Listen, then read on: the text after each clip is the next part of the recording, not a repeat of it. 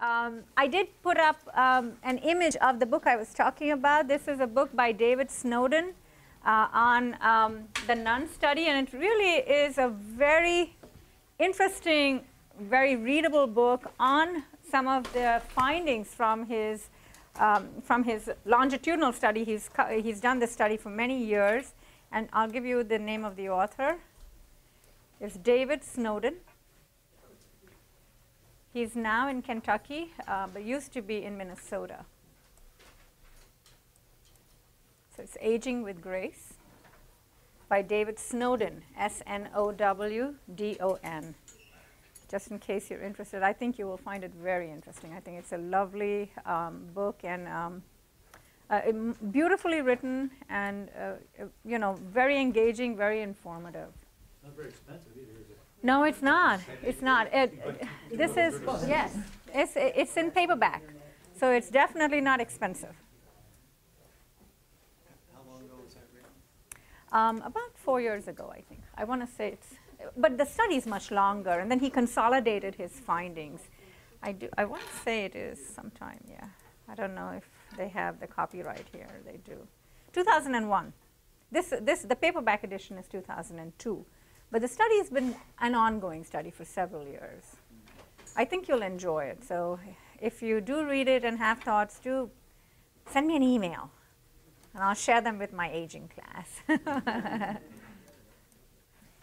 Okay. What is your email, by the way? It is, maybe I should put it on a slide for you. It's, let me write it here. It's Bookwala J. So it's B-O-O-K, book as in a book. It's wonderful to have a last name that's Bookwala, you know, and to be teaching, because wala in India is someone who deals with. So really, it's someone who deals with books, and and it really is book as in the English word book. At Lafayette. Yes, it's a J here. .edu, yes.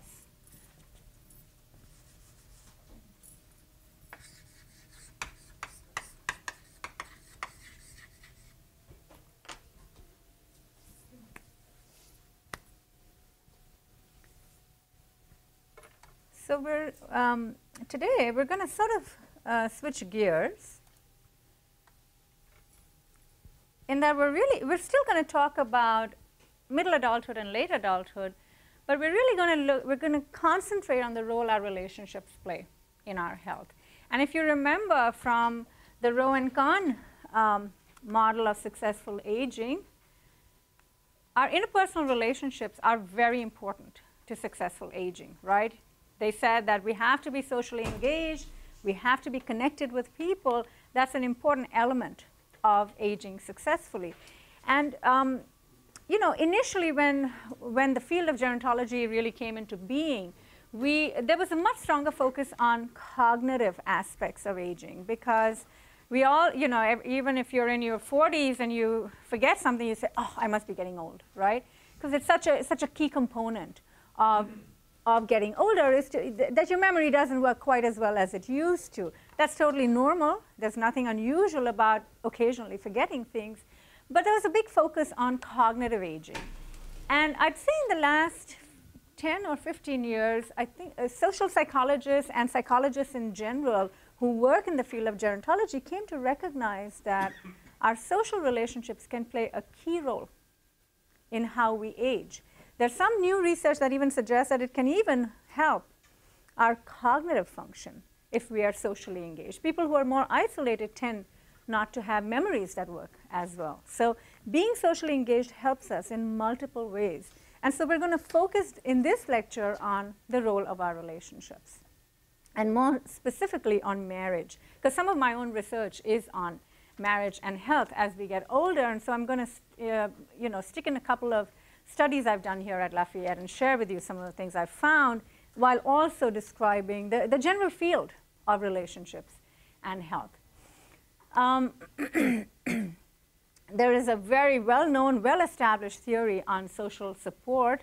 This was a theory that was developed by Sheldon Cohn, who is at Carnegie Mellon University, and he has a rich career of showing us how social support is critical to health.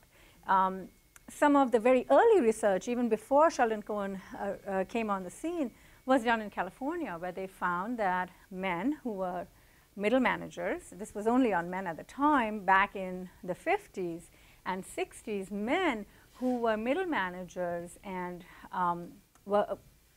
had stressful lives but had supportive lives tended to live longer.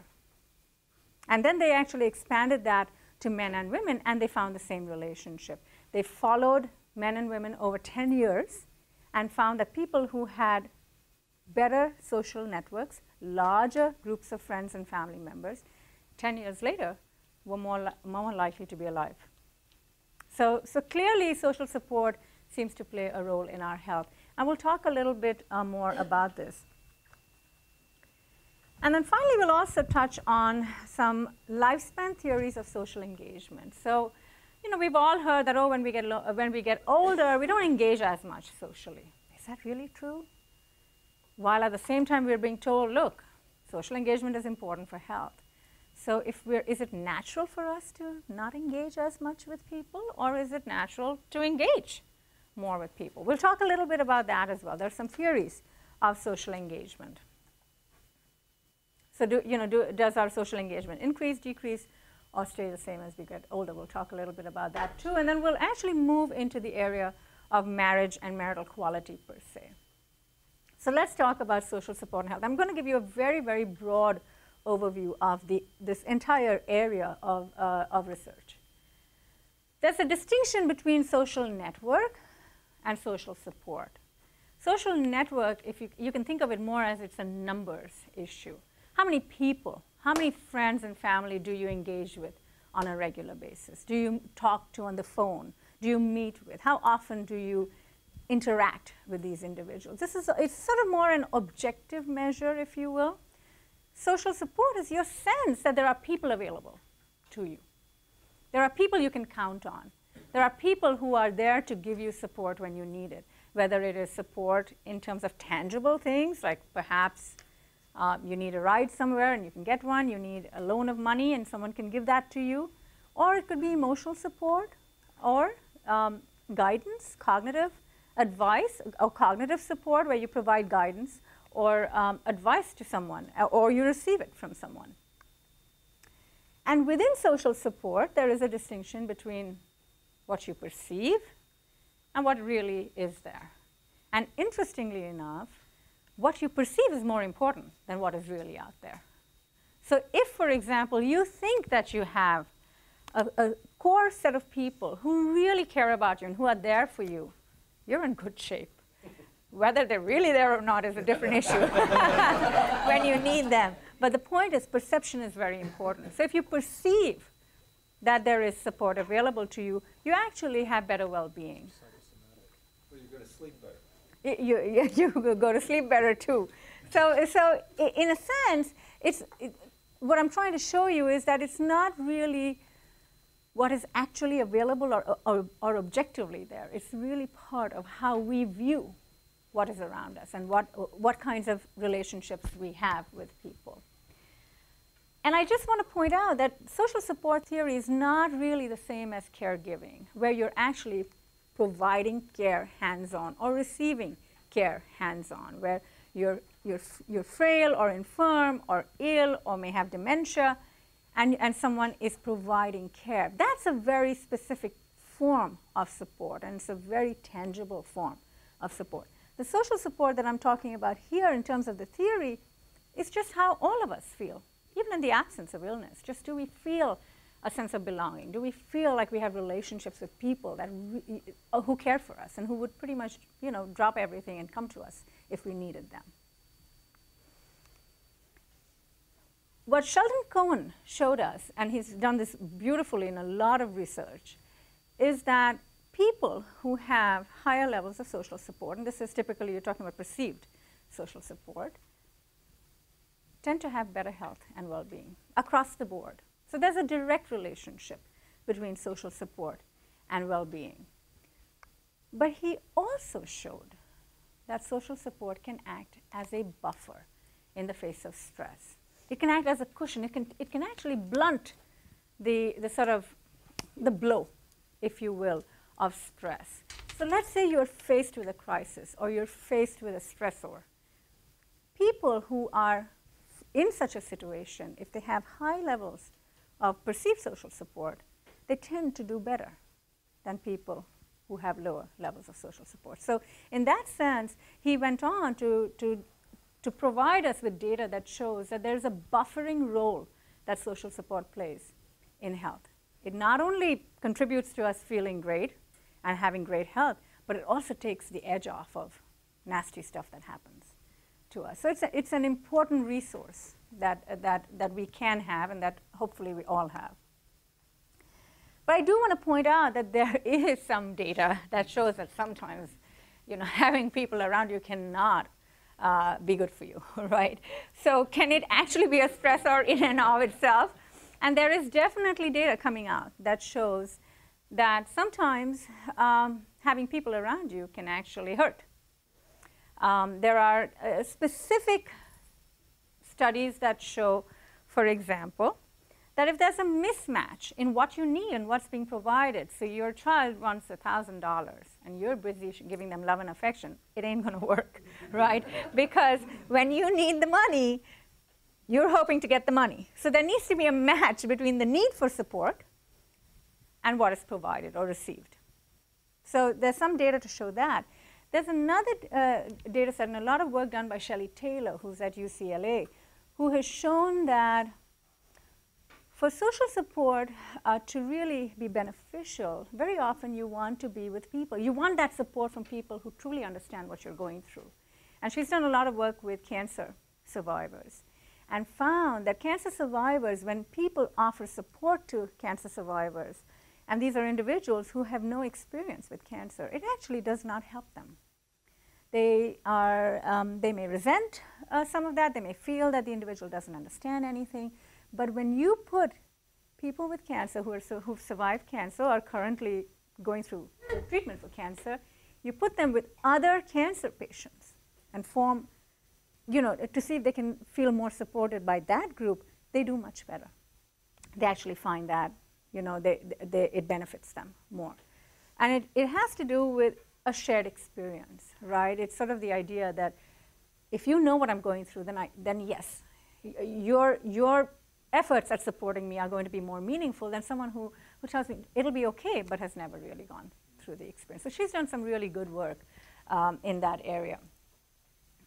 There is also a little bit of research coming out now talking about how, it's great to be giving support, but receiving support is not always so good. And part of the reason is that you need it, right? You may be in some state of disability or need, you need support. And sometimes you can see that receiving support can have a negative impact because it may make people feel dependent.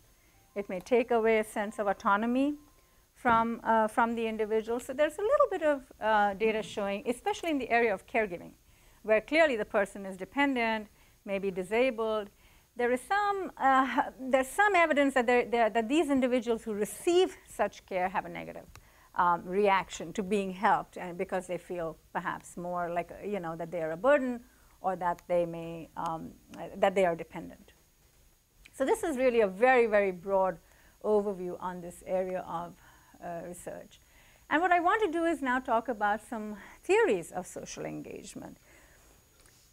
Early on, there was a theory that was sort of, bandied about quite a bit known as a disengagement theory. And according to this theory, it is normal and completely healthy, if you will, for older adults to become reclusive. This is a very old theory, mercifully been debunked. We don't buy this anymore. But this theory held that, as we get older, we want to become reclusive. We want to sort of get into a shell and not have anything to do with other people. They suggested it was normative. It was normal. All of us will go through it. The good news is baloney. It's not true. Okay, you ask older adults, and they want to meet other people. They want to be with other people. You also have the activity theory. It was a direct attack at the disengagement theory, if you will, that claimed that increased social engagement is healthy. It's good for us, and that is absolutely true, but the reality is that we do see a decrease in social engagement. And then in other studies, we see that there's an increase in social engagement. So how do we reconcile the two? Some studies tell us that, oh, you know, as we get older, we engage more with people. And that makes us feel great. Others say, oh, no, there's a decline in social engagement. And there's evidence to support both sides of the coin. And so along came Laura Carstensen. And she has a mouthful of a name for her theory. It's the socio-emotional selectivity theory. She's at Berkeley, and no, I'm sorry, she's at Stanford. And what Laura Carstensen did was it's an ingenious theory. It's a very simple theory, but she has data to support it. And what she said was there are both processes going on. There's a decrease in social engagement and an increase, but it's a selective decrease and a selective increase. And what she said was that social engagement, as we get older, we don't want to bother with people who make us feel lousy. If you bring out all these negative emotions in me, I don't want to have to deal with that, right? So we actually do indeed diminish engagement with those who make us feel miserable, okay? But we do increase our engagement with those who make us feel good. And she said at the heart of this is our need for emotional regulation. That as we get older, when we are younger, there are two social goals. When we are younger, knowledge is a very important goal. We want to get more knowledge. We want to amass more knowledge. And that's what we're doing. But as we enter middle age and late adulthood, our emotional goals become very important. And regulating those emotions, in other words, feeling good rather than lousy, becomes so important to us that we pay more attention to it. Amassing knowledge, we've done that. We've been there, done that, so to speak. And so emotional goals become much more important. And we don't want to bother with people who make us feel lousy. And instead, we want to engage much more with people who make us feel good. For the most part, it's our close family members and close friends who make us feel good. And so you see an increase in those relationships in terms of interaction, and a decrease in terms of sort of the fluff, in terms of people that you're not so close to, who don't bring about those positive emotions in you. Is that probably because as you get older, you have more choices? Maybe you're not working anymore, you don't have to deal with the crazy people you've been working with. Yeah, absolutely. Because there are changes that we go through, and hers is a lifespan theory, where she says that as we get older, what's available to us changes. Actually, there is a I was going to cover it and I knocked it out because I feared we would run out of time. There's a very well-established theory that was developed at the University of Michigan by Toni Antonucci, who talks about a social convoy. And she says that you can think of yourself at the very heart of a whole series of concentric circles. And the very tiniest circle, that's you, right in the middle. And then we have these concentric circles around us. That's our convoy of people. There are some who are very close to us, and they're in the circle right next to us. And then, you fill up other people who are less close to you in the outer circles. And what she says is that we need this convoy to feel good. But the convoy changes as we get older. And the composition of our convoy changes. But we have that convoy, and we should if we're going to have good health. Any other questions? Yes? But through all this, and it's still stress is so central, right? Yes. Stress is... Reducing it or alleviating absolutely. Absolutely. Stress is at the heart of all of this. And you'll see that, some of the research shows you that too. And it could be normative stressors. As we get older, we're more likely to have impairment in our day-to-day function. This is normative. It doesn't have to be traumatic. Even normative stressors can actually pose a challenge. And our relationships can go a long way in helping us. The thinking is, let's say you have stress. Mm-hmm. I mean, my whole idea of how I conduct myself is I don't take everything that seriously. Mm-hmm. And it's like I consciously kind of do that. I mean, I get angry when I look at a politician on TV, and I vent it, and people are looking at me like I'm crazy, but I vented it, and then it's forgotten. Yeah. And I, you know, it's like that crazy guy. I don't give a damn. I mean, he's there. I can't do anything about it, and that relieves my stress by letting it out. People are saying, "Well, you shouldn't do that." Yeah, yeah, and we didn't get a chance to talk about those two other models yesterday, and one of them had to do with coping, where Carolyn Aldwin really came up with this model saying most of the time, most stress-related models say that when you're under stress, you want to come back to homeostatic level, right? So if you think about the body physiologically, if your heart is racing, you want to come back to homeostatic level. You want to have a normal heartbeat. Or if your blood pressure rises, you want it to come back to normal. So it's all about coming back to normal or returning to homeostasis when you're faced with stress. And what Aldwin said was, actually, as we get older, we don't want to come back to stress. To homeostasis, rather. We actually, and she talks about coping resources, that over the lifespan, we are building our repertoire of coping. And if it means yelling at the TV, and if it works, by all means, do it. And that's what she says. Each of us builds a repertoire of coping resources that work for us so that the next time we face it, we're not back at homeostatic level. We're not starting from zero in coping, but that we're building on our resources, and we can access those that really work. So it's a very interesting model about how sometimes return to homeostasis is not what you want, especially in terms of coping resources. Yeah? I'm curious, you might talk about this, but this whole idea of concentric circles, and I suppose I'm fairly young in comparison, but is there a lot of research being done with all these like Facebook and social networking sites? Because myself, I don't have any of those things because they stress me out. I think I'm at that area where I don't want to talk to you anymore because I don't want to talk to you anymore. And that sort of is the direct opposite of what we should be doing. I think the whole idea of social media is so new that we don't have any published research on it. But I can bet you that there are psychologists hard at work looking at this issue. There was a lot of work done on internet dating, for example, when that was a new phenomenon, It works, though. It works, not in all cases. But again, it's individual differences. There can be, marvelous unions that come out of it, and then there are people willing to kill one another. So, it goes in both directions. But you're absolutely right. And some of this, the whole social media scene, they do think is a generational thing. I mean, personally, at 46, I couldn't be bothered. Right? The idea that everyone would know what's going on in my life just seems a little odd. But there are folks. And yet I have my brother, who is, a year and a half older, loves it. And he thinks I'm crazy to not want it. But that's selectivity, though, the way you talked about the theory. That's just a modified version of that. Yes, exactly. You can choose what you're going to put out there. Yeah, although he claims you can choose who is your friend. I'm like, oh. This is crazy. I'll choose, but in real time. I don't need to do it virtually. But it's an ongoing little battle that we have. You want to tell us more, Jamila? Hopefully they'll edit it out.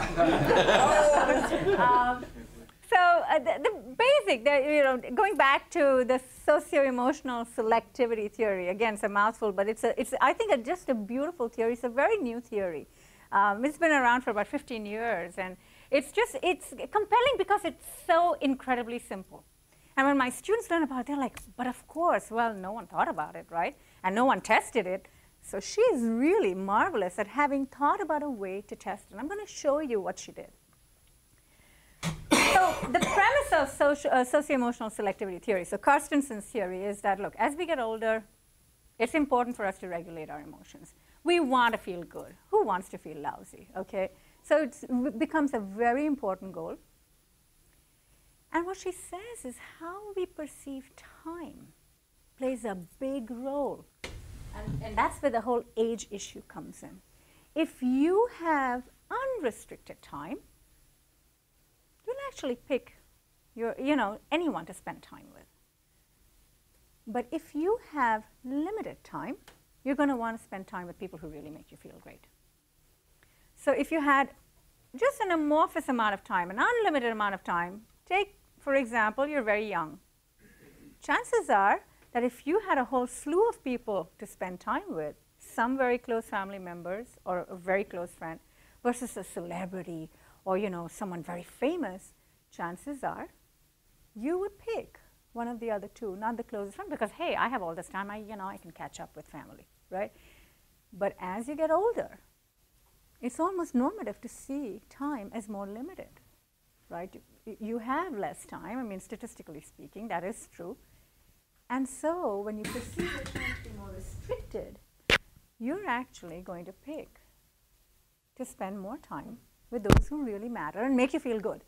I mean, you could have really close family members who drive you up the wall. You probably don't want to spend time with them, right? But for the most part, if they're making you feel good, you're going to want to spend time with them.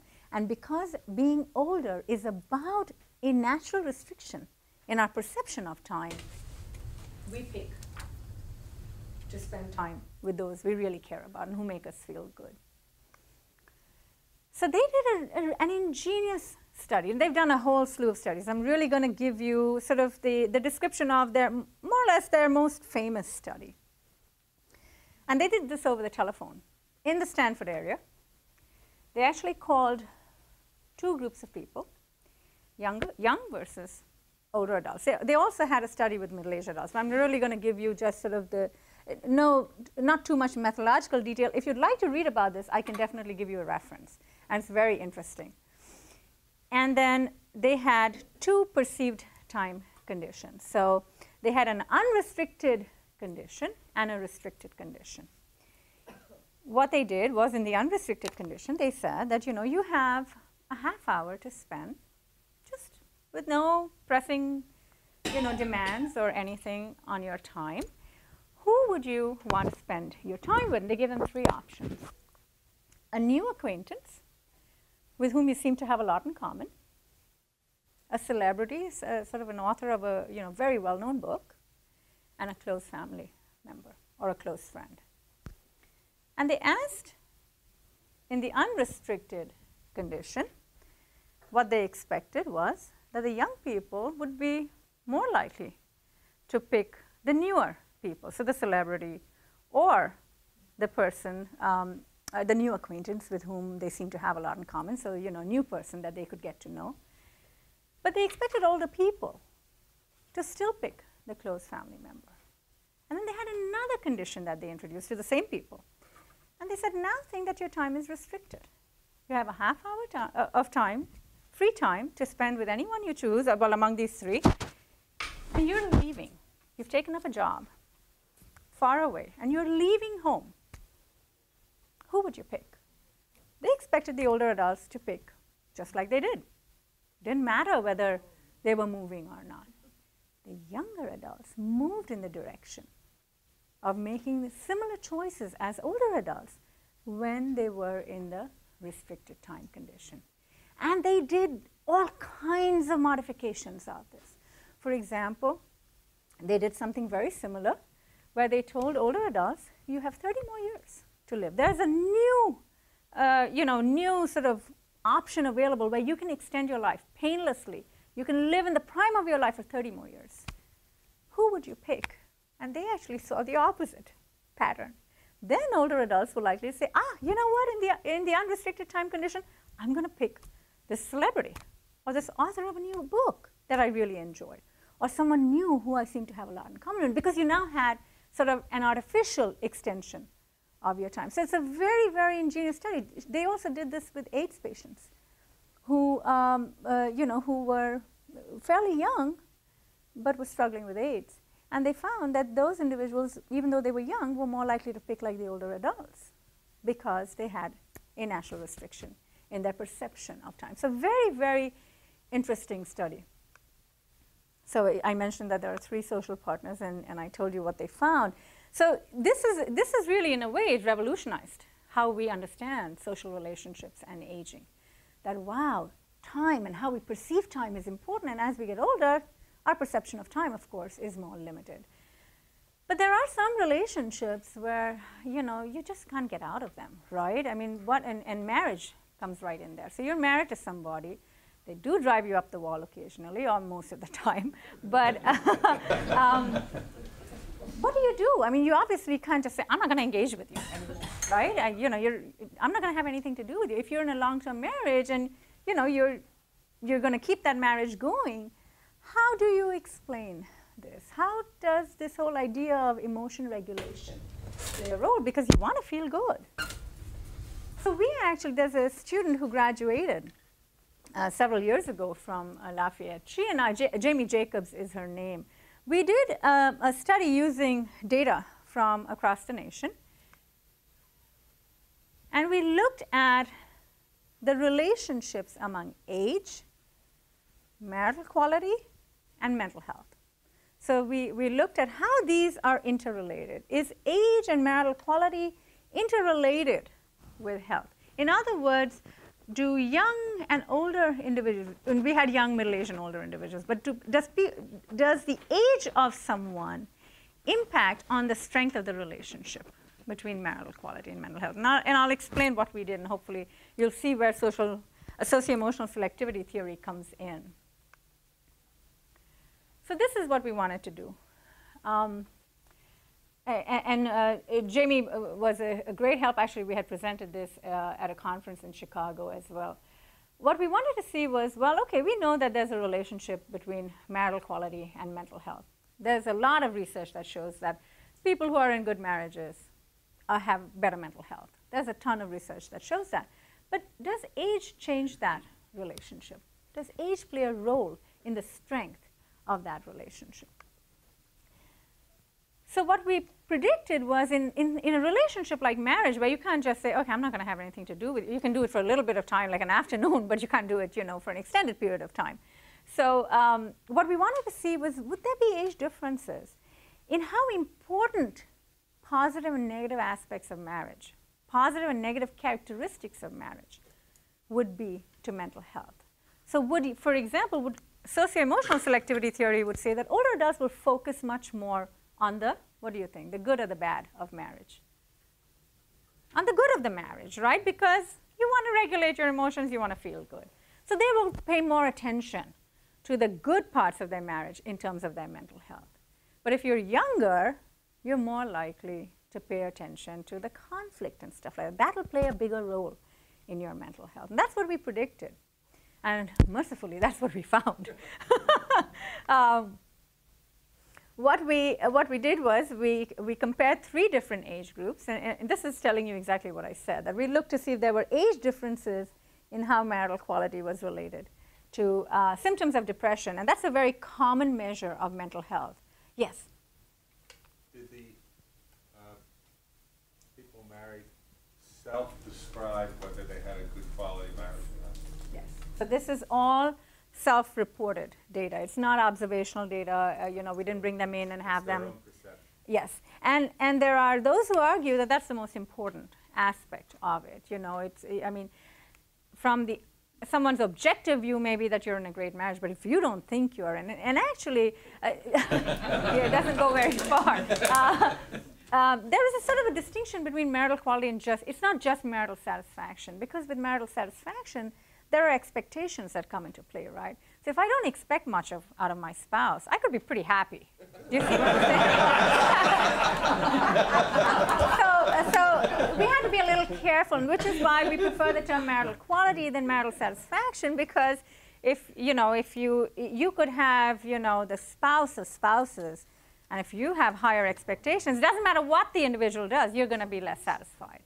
So we're very careful not to only look at marital satisfaction, because a big chunk of marital satisfaction is your expectation for, or your expectancy for that marriage. But yes, absolutely. These are all self-reported. Self-reported symptoms of depression as well. These are survey data, where they actually surveyed adults aged 19 and older from all over the country. And so these are, in that sense, representative data. It really represents the US population. And that's exactly what I said here. Oh, I hate this. Okay. So just to clarify, we had 3 age groups. We had young adults, we had middle-aged adults, and we had older adults.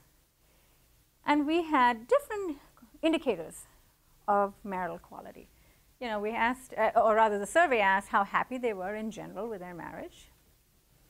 how much disagreement there was, for example, in the performance of household tasks, in the spending of money, how often did they disagree?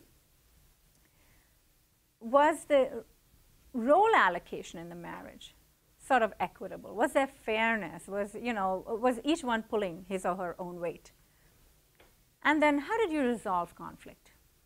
And there are existing scales that measure these variables. Were there other selection criteria about the length of marriage, or was it normalized for that? Yeah, the problem with age-related research is that age and length of marriage are seriously confounded with one another because the younger folks are going to be married for less time, typically. What we did do was we made sure that we used only people who were married once. So we didn't include people who had gone through a divorce or remarriage because that was going to perhaps change perception of marriage, expectation of marriage, all of that. But that's always a little bit tricky. If you have just the same cohort, it's much easier to look at length of marriage.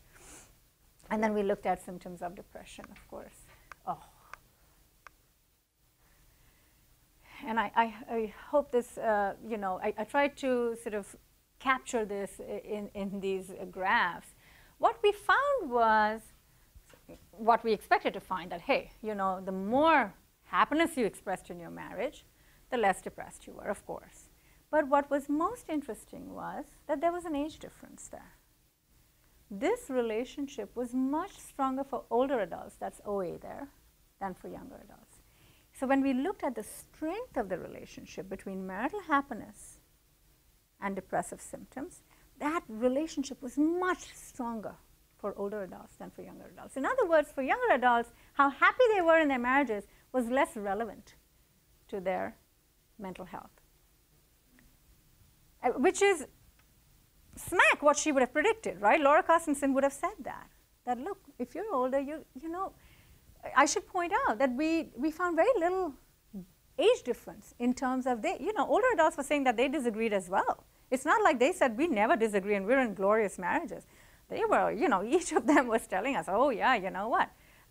We do disagree about who does all the work in the house and who's spending all the money, who's making those decisions, things like that. So it's not like we had a massive difference there. But it's interesting that for older adults, being happy in their marriage was much more important to their mental health than it was for younger adults. And then when we looked at young adults and middle-aged adults, we found some other differences there. Of course, the more disagreement there was in the marriage, the more depressive symptoms. But that relationship was much stronger for younger adults, just what she would have predicted through her theory. Carstensen would have said exactly that marital disagreement will be very important.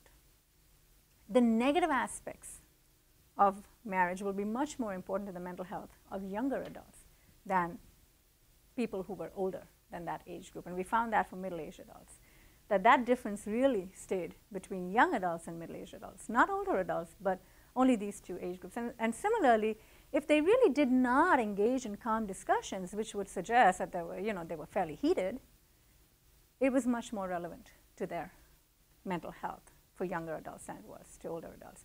So even within relationships where we're not able to just sort of say, the hell with you, right? Where we're in marriages, where these are ongoing relationships, you can't explain social engagement and disengagement quite so easily. We do make negative parts less important as we get older. And why? Carstensen would say it's because we want to regulate our emotions. Isn't that comparison a little corrupted by the fact that the older adults who are still married have learned to deal with the conflict? Absolutely. Whereas the younger people may separate before too long, and the older adults who can't deal with the conflict separate. Absolutely. And this is, again, the bane of cross-sectional research, right? When you're comparing three ages, especially for marriage, and you find, for example, there is a U-shaped curve very often that people talk about in terms of marital satisfaction, that young adults are satisfied. I mean, if you look at young adults, they're highly satisfied. Older adults tend to be highly satisfied, and the middle-aged adults are the least satisfied. So it's a U-shaped function. But that's really misleading, because the older adults who are still married, chances are, were in good marriages to begin with, and the really nasty marriages ended. And that is all, yeah, and that is going to be the case. But given that these are individuals who still report disagreement in the marriage, who vary in terms of happiness, it's interesting that happiness is less important to younger adults. And so from the theoretical standpoint, this is meaningful because perhaps when we are young, we're so focused on the negative that that's why the marriages may end. And as we get older, chances are you're not going to end a long-term marriage, although the baby boomers are changing that a little bit. There is there is an increase now in divorce in the late 40s and 50s, and sometimes even early 60s. And that has to do, we believe, with the baby boomer generation saying, okay, the kids are launched, I'm ready. I have 35 more years, I'm not spending it with you,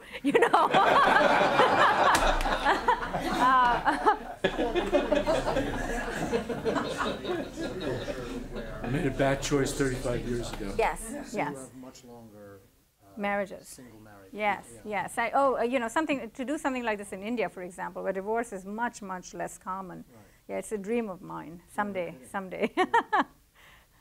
But anyway, this is telling you exactly what I never did give you my handouts. So I do have these handouts, and this time I printed them on just plain white paper so that it's easier to read, and you don't need to take any of this down. I'm sorry I didn't hand these out earlier. Okay. So with that, what I'm going to do is really move into a specific kind of relationship. So we've talked about social relationships and well-being in general. Now we're going to talk about a specific kind of relationship. It's really the kind of work that I do and I find very interesting. And so, I'm going to share some of my research and also other people's research in this. So marriage and health in middle and late adulthood, that's what we're going to talk about. And the first thing we'll talk about is just being married. Is that good for you? Is that good for your health? Does it help you to live longer? There are some who say that, it's not that you live longer, it just seems that way when you're married. Married men are the happiest, and single women are the happiest. Which really says something. There are some gender differences, it's true, but we'll just talk first about marital status. And I think Mark Twain said it fairly well here, that both marriage and death ought to be welcome. The one promises happiness, doubtless the other assures it.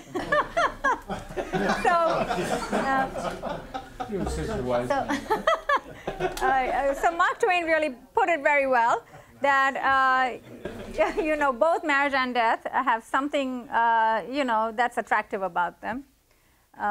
One delivers perhaps and the other not so much. Are there any copyrights of I hope so. I made a whole bunch of them. Are they floating around? If there are any extras, if you would move.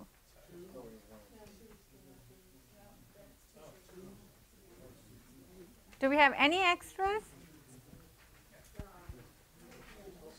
Maybe I can get Sherry's and then. More? One more? We're okay, apparently. Okay.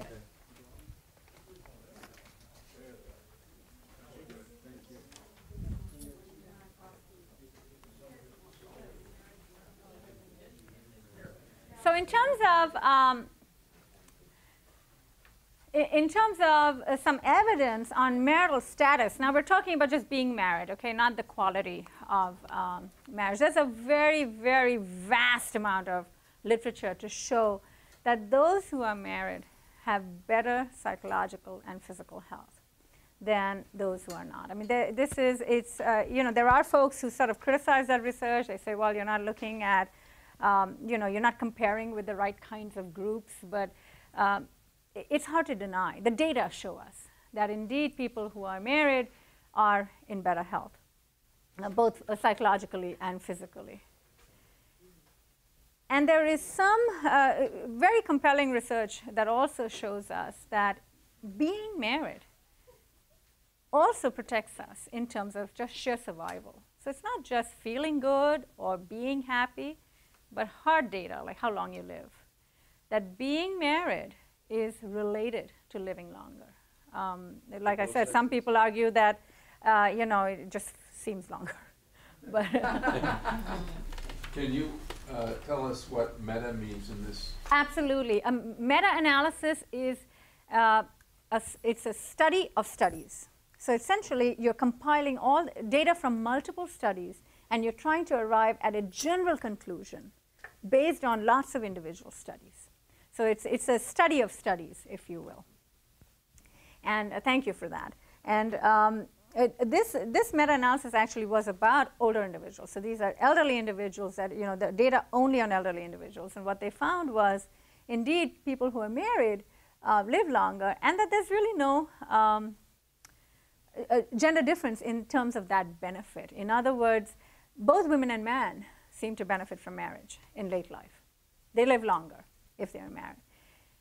All other groups had a higher risk of mortality compared to the married group. So it doesn't matter whether you're looking at widowed individuals, divorced, separated, or never married. They all had a somewhat higher risk. It's interesting, though, that the never married group was not as different. And with the baby boomer generation, we're seeing a larger cohort of people who never marry and who are doing just fine. In fact, I have a study that we did that looked actually at people who were never married, and I'll talk a little bit about that. How do you protect from mixing up cause and effect? You can't with these data, but there's no way to experiment on this. So we're talking about relationships. And does one cause the other? For example, is there a protection effect or a selection effect? In other words, do healthy people select into marriage, or does marriage actually protect people's health? That is an age-old debate. But what is undeniable is that there's a relationship there. What about non-married versus people living together? We're going to talk about that, the cohabitants. What we also know is that marital disruptions, whether it's widowhood or divorce, when they occur in late life, they are linked, not surprisingly, to poorer health and higher risk of mortality. And when you think about cohabitation, which is what you're talking about, these are individuals who live together, but not in marriage. It blows people's minds because they don't have that same protective effect. And it's perplexing. I don't have an answer to that. So people ask me, so how can it be you're living with somebody that's the same thing that's happening in marriage? Why is it that cohabitation does not protect us the way marriage does? We don't know. Maybe we'll uncover it. But the data tell us that if you live together, so you cohabit but you're not married, you don't have that same protection. So it's sort of an enigma. Yeah? Because there's more risk that the relationship will end in cohabitation than It very well could be. It could be that there is more risk or fear of the relationship ending. Perhaps there is also less security in terms of finances. Well, they won't take your finances this way. Right, and also there's also perhaps less family support of that. I hope that's not mine. I'm so sorry. I am so sorry.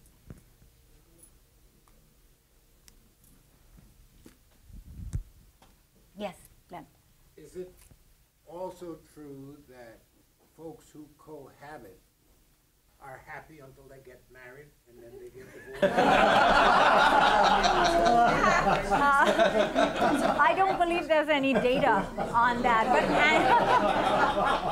anecdotally, I think we all know people who have lived together for a long time, supposedly blissfully. I know somebody who went through that anecdotally, and then they got married, and within a year, they called it quits. So there must be something that changes, and it would be great to do a study on that. It's just how do you find those people, right? How do you find the people who are living? I mean, you have to follow them over a long period of time. It seems to me that the young people today, before they marry, that's a natural thing. They just go into one place and they live there. Yeah. They, one gives up their apartment, and, but it's a short-lived.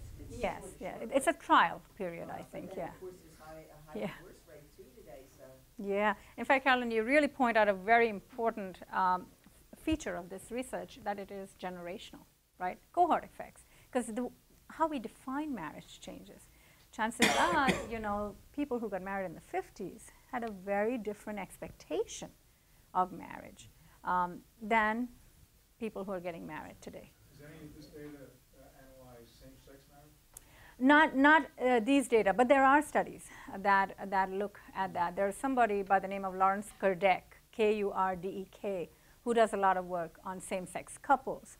Not necessarily marriage, because that's a very new phenomenon, and his published research, you know, dates back to even, you know, 10 or 15 years ago. But he does look at unions, civil unions, and so at least talks about them a little bit. And there is no reason to believe that those relationships are any different in terms of the quality. You know, it's not like if that somehow the quality of the union is more important in a heterosexual couple than in a same-sex couple. Totally different culture. Yeah, but the expectations are the same, and the importance of happiness is the same. But we don't have enough of a group to study. Okay. So I'm going to share with you some of my own research on marital status and well-being. And we took a very different approach. And so we got into this study thinking about this group that is really more or less neglected in research. You know, if you're never married, most of the time you're just lumped together with the widowed and the divorced people, because you're a small group, for one thing, and people don't know what to do with you. You know, how do you make sense of people who don't marry? And I do want to point out that in our study we did, you know, we had data about sexual orientation. So these are self-described heterosexual individuals. And what we did was, and this study actually was published last year, and we wanted to look at the role of, and I'll explain what I mean by psychological resources in mental health. Our rationale for this was that there's a lot of data that shows that people who are never married have smaller social networks and typically report less social support. And it makes sense, right? Because you don't have, you know, I mean, if you're married, you have a larger group of friends, perhaps, because most people marry. You have couples that get together. And also, you have in-laws. You know, never married people don't have to deal with in-laws, which is probably a great ad for not getting married. The truth is that they have, you know, smaller networks. We do have that in data, that they typically have fewer social resources. So what we wanted to ask was, given that they have fewer social resources, do they rely more on themselves to feel good, to protect their mental health? In other words, their own characteristics, their own attributes. Do they focus more on those? Do they give more importance to those than do married individuals? And that's what we set out to look at. So it's largely you know, a neglected group. And what we wanted to do was we used married adults as a comparison group. Again, we took data from a nationally representative sample. Lafayette College is a member of a consortium of colleges and universities that has access to data that are collected from you know, all over the country that are housed at the University of Michigan. And so we draw on data from this repository of data. And what we did here was we compared these two groups. We had a smaller group of never married adults, needless to say, than married adults, but just statistically speaking, we controlled for that. We actually weighted the sample of never married adults so that the smaller sample did not hurt the analysis. And we looked at 3 different issues or attributes related to one's psychological makeup. A sense of mastery. So do you think you're in the driver's seat in your own life? Do you feel like you're in control? Do you feel your life is headed in a direction that you want it to go in?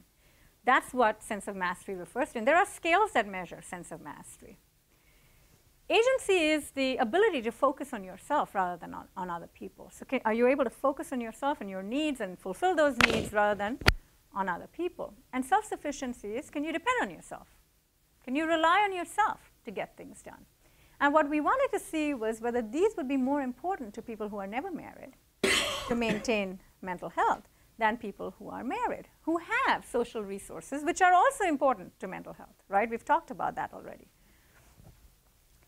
And as our mental health indicator, we looked at emotional well-being. And the more technical terms are positive affect and negative affect, but we're really talking about positive emotions and negative emotions. Positive emotions refer to being cheerful and happy most of the time. They're really related to mood. Negative affect has to do with feeling angry, hostile, bitter, resentful, those kinds of emotions.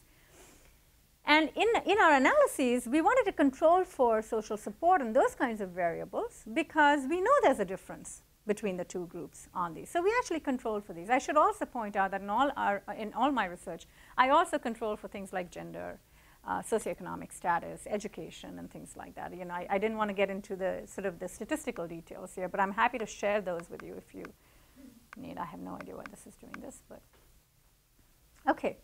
So what did we find? We actually found some of the most interesting findings for negative affect or negative emotions, and not for positive. So I'm going to focus on these negative emotions.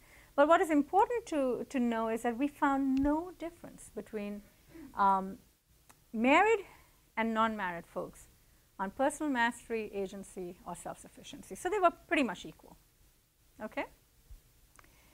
We did find a small but significant difference between the two groups on emotional well-being. Married people did report slightly better well-being, and that's really been shown in the literature. And they also actually did indeed report higher social resources, which we know already.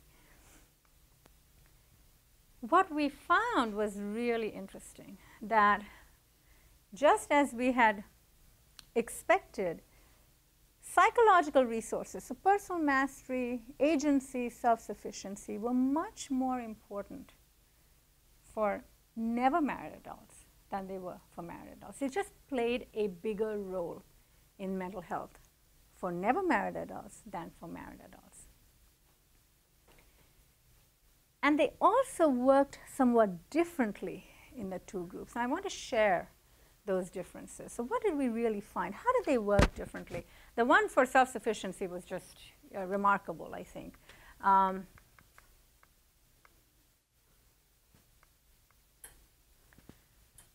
Let's talk about personal mastery here. You can see here that these are people who are divided. I'm not going to get into the statistical details, but we looked at standard deviations around the mean, and we had a group of low mastery and high mastery.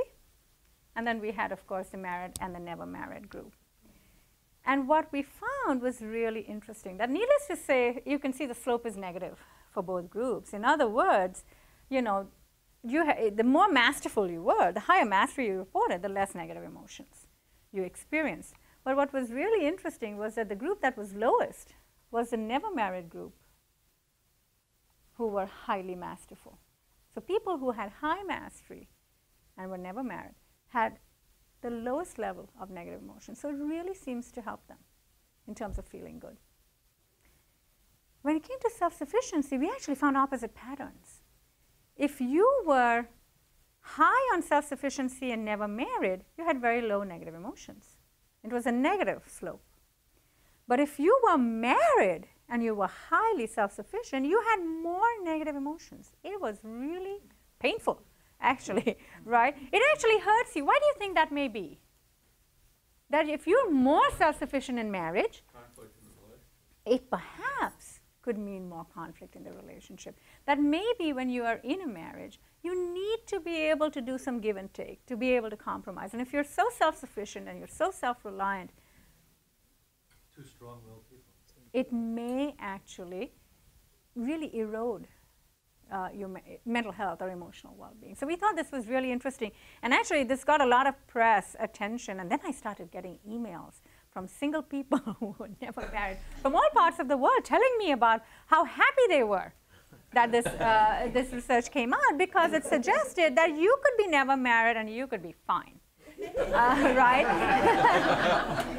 and more importantly, that, you know, these are resources that we could perhaps train people on. You can get people to be more masterful, to exert more mastery or to exert more control over their lives. And you could perhaps raise people's levels of self-sufficiency. You could train people to feel differently about themselves and perhaps raise emotional well-being. So it was really exciting to have this come out. And so I thought, well, who better to say this than Mae West, who says that marriage is a great institution.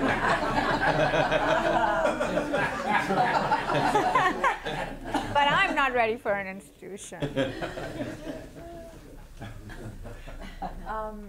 And you know, it works fine, clearly, if you have the right psychological resources. So moving on, so we've talked about marital status. So being married clearly is important.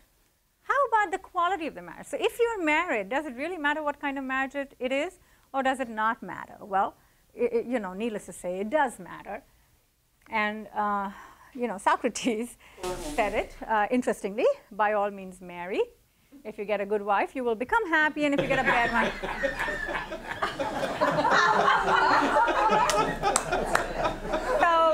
So we know more about Socrates than he probably wanted us to know. We can say something about his marriage. So clearly, you know, a good marriage is important to be happy. And there is a good amount of evidence to show that. And I'm just going to very quickly talk about some research that has come out from, I believe it's Texas A&M, or maybe UT at Austin, by Umberson et al. And she looked at marital strain. And what she found is that, needless to say, it is related. The more marital strain there is, the poorer health at any given time. And more importantly, over time, there's a decline in health. So people who have high marital strain over time show a clear decline in health. And she's looking at middle-aged and older adults. And also, interestingly, they found that this relationship between marital strain and poor health strengthened over time. So there was a decline in health that is seen with marital strain that is greater at older ages. The older you are, the more likely it's going to have a negative impact on your health. That's essentially what they found. It's a very interesting couple of studies that they've published on this.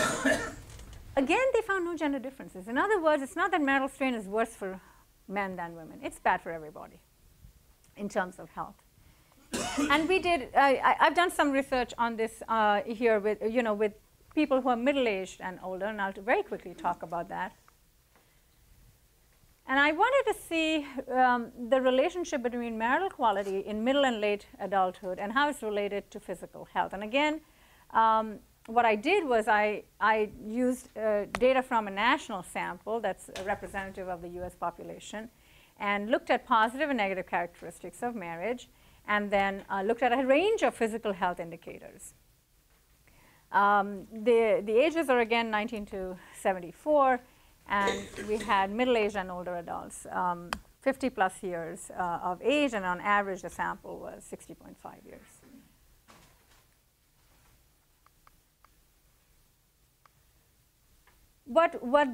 This is a different data set than I had been talking about earlier, and here we have 5 marital quality dimensions: marital disagreement, positive spouse behavior. So, you know, and this is asking people, does your spouse make you feel good?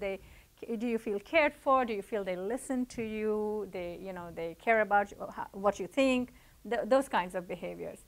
And negative spouse behaviors is, does your spouse make too many demands of you? Is very critical of you? Those kinds of behaviors.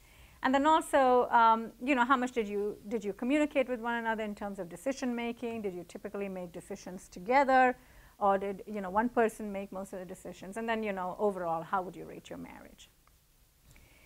And what was really interesting, again, these are self-reported data, but we have physical health data here in different forms.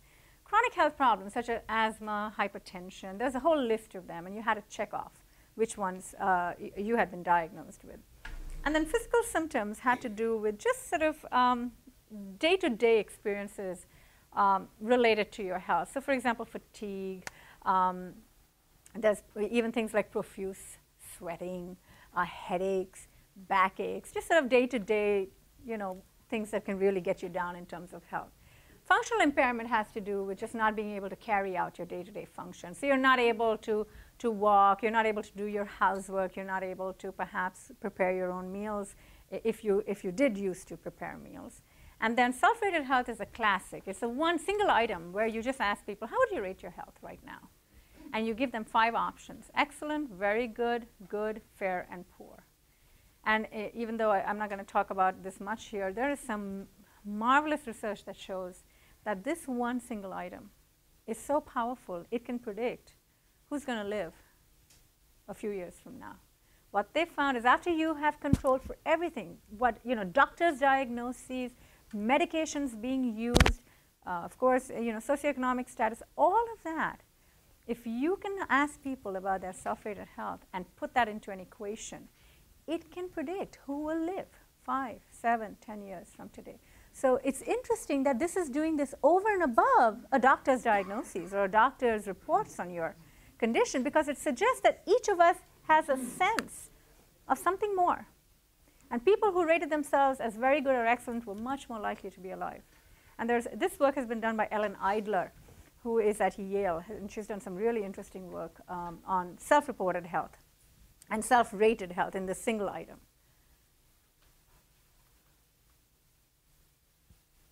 And here's what we found. There was one aspect only of marital quality that came out as important for physical health. It didn't matter which one we were talking about. If people said that my spouse engages in more negative behaviors, so tends to criticize me a lot, makes too many demands of me, doesn't really listen to me, those behaviors were over and above every other thing in the model. That was the one that came out as significant. People who said that their spouses engaged in that, and didn't matter whether you were male or female, they reported more chronic health problems. They reported more physical symptoms. They reported more disability, and they reported poorer health. So pretty compelling. It suggests that there's a relationship. Do we know cause and effect? No, we don't, but we know there's a relationship there. And it's important for us to be aware that, if your spouse is giving you a hard time and so you have lower marital quality, it really takes a toll eventually, and it takes a toll even on physical health. So I remind my husband every night.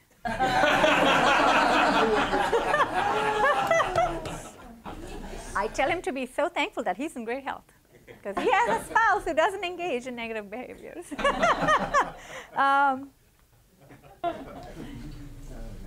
And so, who else, right? Oh, boy.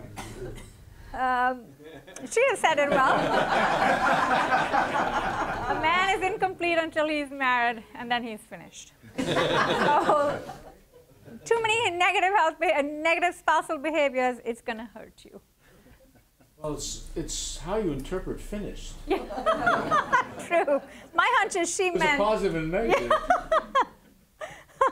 Her case is divorce is what it is. Yep. And I want to circle back to what we talked about in terms of social support and how it can cushion us in the face of stress, right? So if you have lots of, if you perceive that you have very good social support and you're dealing with something difficult, an adverse event, it's going to cushion the blow. It's going to, it's going to blunt the effect of that stress. Well, does a good marriage do the same thing? So we know in general social relationships are important. Well, let's hone in and look at marriage. And I just want to point out that there is other research that has been done in this area. And again, Stan Castle is at Yale, and they've done some work on close marital relationships and how they can sort of take the edge off of age-related stresses. So these are normative things that perhaps most of us will go through. And what they did was they actually looked at different groups of older adults who were experiencing one of two kinds of stressors. One had to do with living with a spouse who was cognitively impaired, and one had to do with living with a spouse who was depressed, clinically depressed. And what they found was that if the well spouse reported that the relationship was close with the spouse, that actually helped their well-being. They did not report as low well-being as people who were in the same situation who said that their relationship with the spouse is not very good. So an interesting idea that, you know, a good marriage can blunt the effects of a stressor. So we looked at some of, you know, the same kind of research, and this is the last study that I'll talk about, where we looked at marital quality and how it's related to depressive symptoms. We already know that. We also know that physical disability is related to depressive symptoms. Well, can a good marriage actually change this arrow? Can it actually weaken this arrow, if you will? Can it weaken that relationship?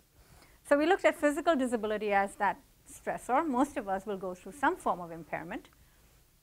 Again, it's a national probability-based sample. There are 3 dimensions of marital quality: marital disagreement, how much time you spend together, free time, and then how happy you are in your marriage.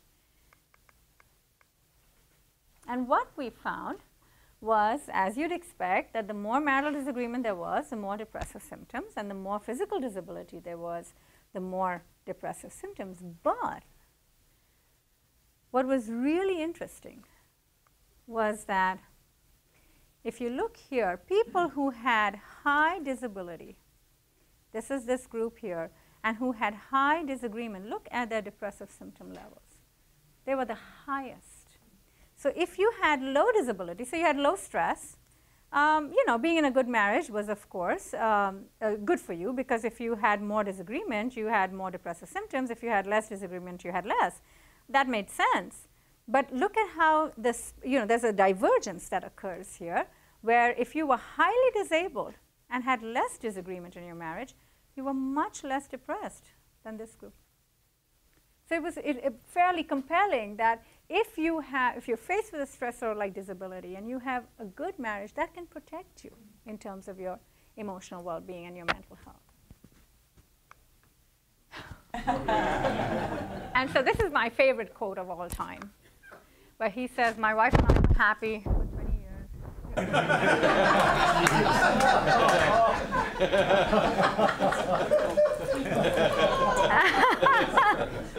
And with that, we're done. And I wanted to leave some time today for questions or any thoughts or experiences you'd like to share, Glenn? I have a question. Unmarried people with high self-sufficiency have lower negative emotions. That's right. But they have higher mortality.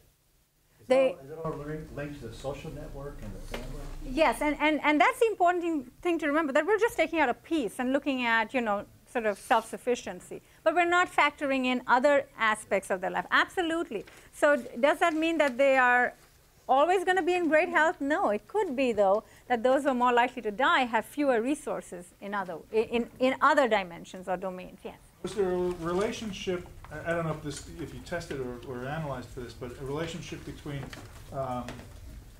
the mastery and the self-sufficiency? Yes. Typically, people who were higher on mastery had higher self-sufficiency. And was that regarded as having an impact on the quality of marriage? In other words, people who are high mastery and high self-sufficiency are more likely to report low marital conflict? Yeah, well, it was difficult to do that because we had a group that was not married. Oh, well, you know, I thought the control group was the married. Yeah, right, but so we didn't test it within each group. But that would be a great thing to look at, to see if you know, higher self-sufficiency was related to lower marital quality. It would suggest that it is. Those seem like qualities that get in the way of compromise. Yes, absolutely. And so within that group, you would expect to find that. And my hunch is that if we actually ran the analysis, we would find that relationship, because that's what the data show us, that if you were highly self-sufficient, you know, it could actually hurt your emotional well-being. Any other thoughts or comments? Yes? No? No? Oh, go ahead. Okay. Yes? A thought. Clergy person, Peg Miller, gave a lot of thought to this and reached some conclusions, but didn't publish anything on it. At the beginning, you said older people who are in a giving situation have a more positive result, a consequence from it, and people who are in a receiving situation sometimes don't. She said you can view receiving as a gift. If you're not willing to accept what's being given to you, then you're rejecting the gift. And so I don't know if people can be taught that. You know, I would hazard a guess that they can, and it's something that we need to do because it does help. If you can see it as a gift, you're not going to have some of those negative reactions to being helped. It also has to do with who is providing the help. So for example, if there's a role reversal, right, this is typically seen in spousal pairs, where if the man who had always seen himself, and you're talking about a cohort where men were raised to believe that they were the providers, their wife is now looking after them, that's a little bit difficult for them to deal with. Similarly, if their children are now looking after them when they were always looking after their children, that role reversal can be difficult. So it has some element of the stress that comes from a change in roles, from one of being independent and autonomous and perhaps the provider to being one who is more dependent. Yes? You were talking about going back support groups, helping people who have had the same problems and having the same problems. I'm sorry. I've known people who have had a disability like severe diabetes, and they don't want to be in that support group. They said, I want to hear about their problems. I've got my own. Yeah, now that's interesting because most of the time support groups are formed around an illness or a particular stressor. So for example, you know, people who have family members who have committed suicide will usually get together because they understand one another's experiences. So that's probably more the exception than the rule, because most of the time, if you wanted support related to your condition, you're going to prefer to be talking to people who truly understand what you've got. Yeah.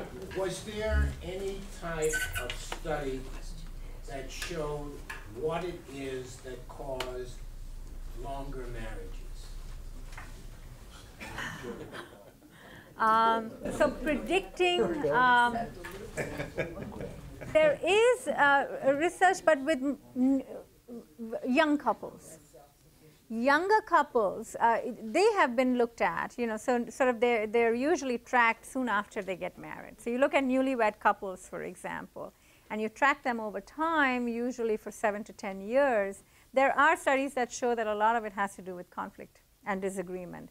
A little bit of infidelity, those kinds of things also show up. But conflict is a big part of it, and how they resolve conflict or don't. You know, and communication patterns. There's a lot of research that's been done by someone by the name of Gottman, Gottman. He doesn't do research currently, but he's done a lot where he would bring couples in, and he would tell them to think about an issue that they disagree about. And then he would step out and he would record them trying to talk about the issue.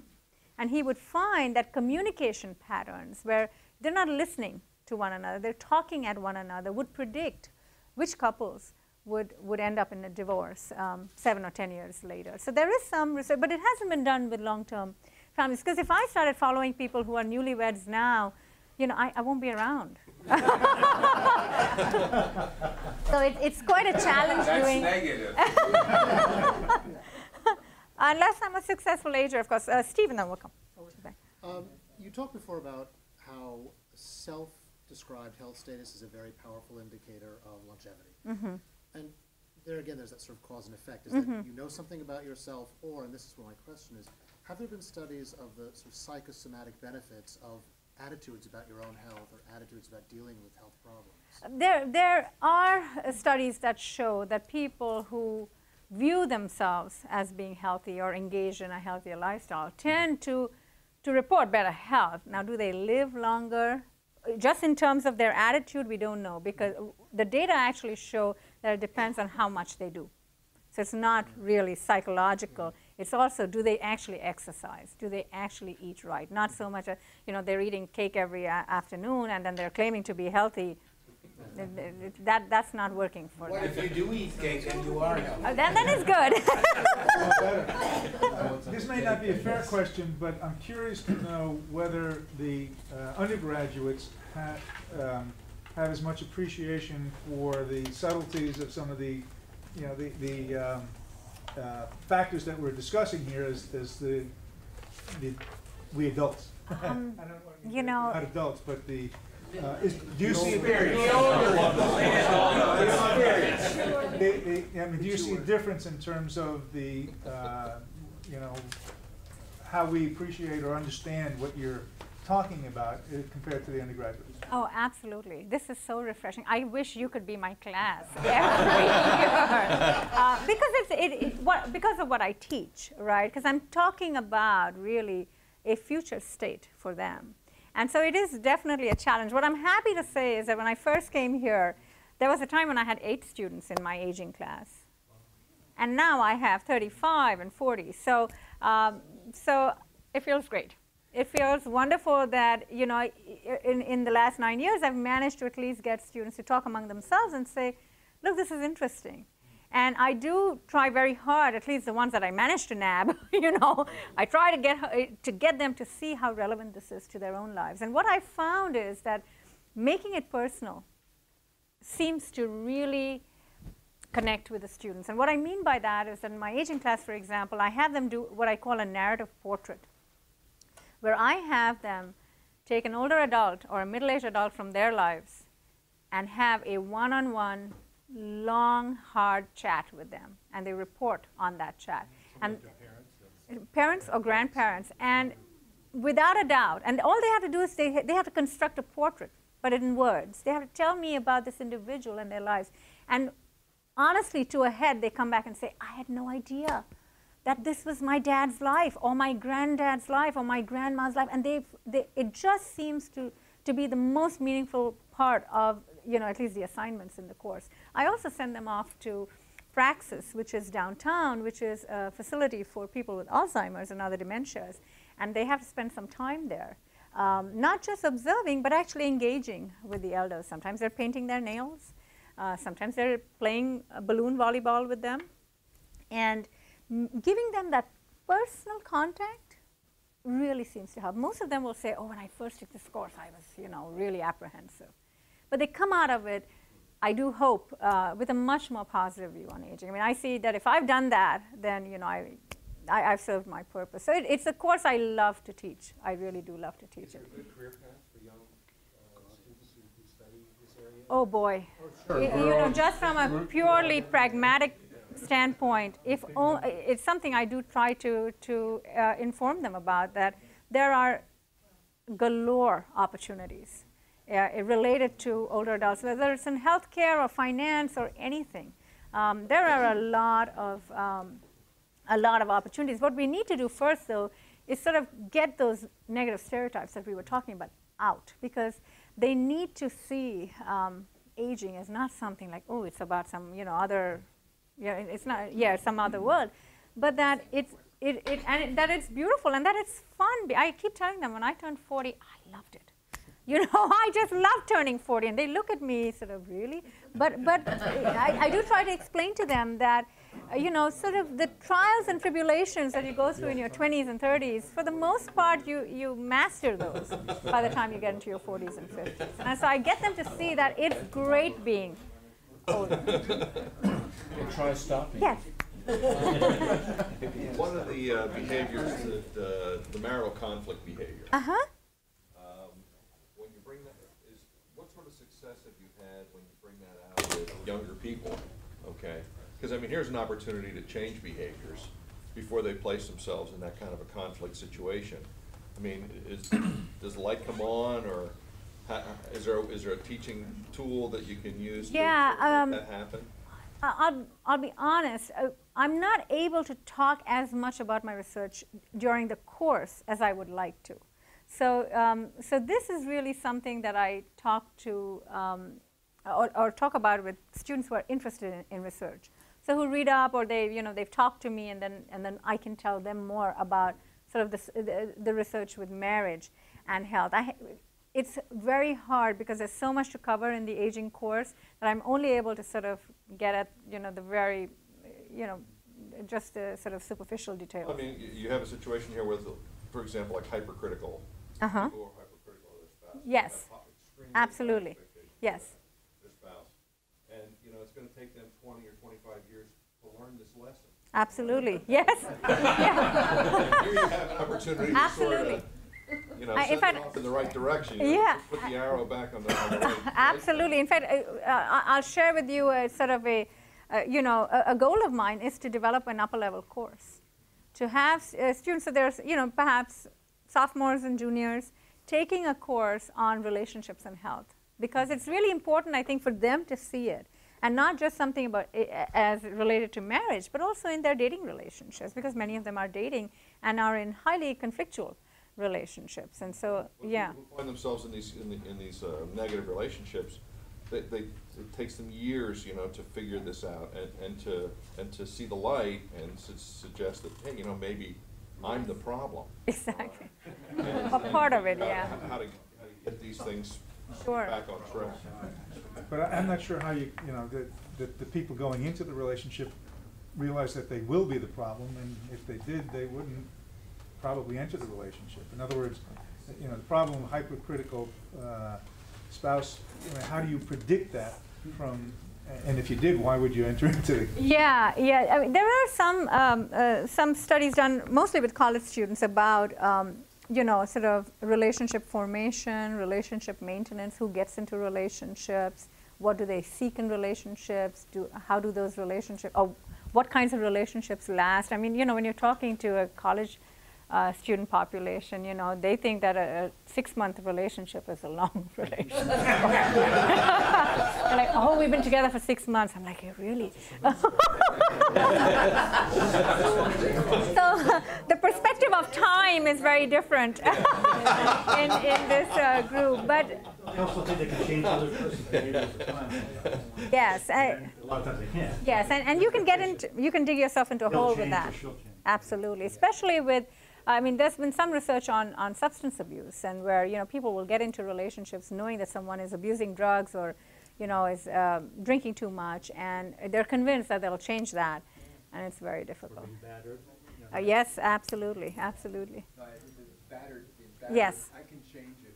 Yes, absolutely. It's incredible. Yes, and it's a seductive thought that I'm powerful enough to make a difference, right? So you want to, who wants to dispel that notion about themselves, that they could actually make a change in someone's life, and they find themselves in horrible situations, yeah.